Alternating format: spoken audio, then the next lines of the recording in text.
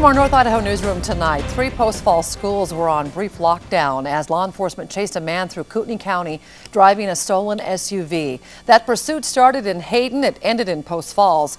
And one neighbor who knew something was wrong, not because of the sirens, but because of an app on his iPod Touch. KXLY4's Anusha Roy has the story from our North Idaho newsroom. Normally a quiet neighborhood, Lucas Street saw quite a bit of activity this morning. Sirens up and down the street, there was squealing tires. Law enforcement was chasing a man in a stolen white SUV. Alexander Bonds knew something was up because he heard it all. Well, I just got a new app on my iPod Touch and I started listening in on the police scanner. And they were talking about someone driving recklessly. The chase started on Hayden Avenue when an off-duty deputy noticed a suspicious car.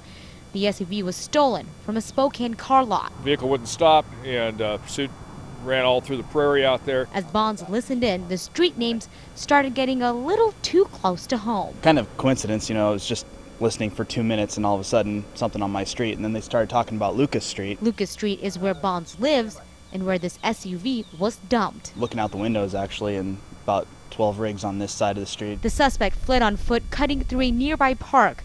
3 schools were on lockdown. The longest time was at Post Falls Middle School for around an hour. It was reported from next door that he jumped the fence here because we've got it locked, and then ran through the fence on the other end, which is not locked, but and then on through the park. The only description is that the suspect was wearing jeans and a brown hoodie. By the time the chase was called off at around 11:30 this morning, the suspect was still nowhere to be found. In Post Falls, Anusha Roy, KXLY4 HD News.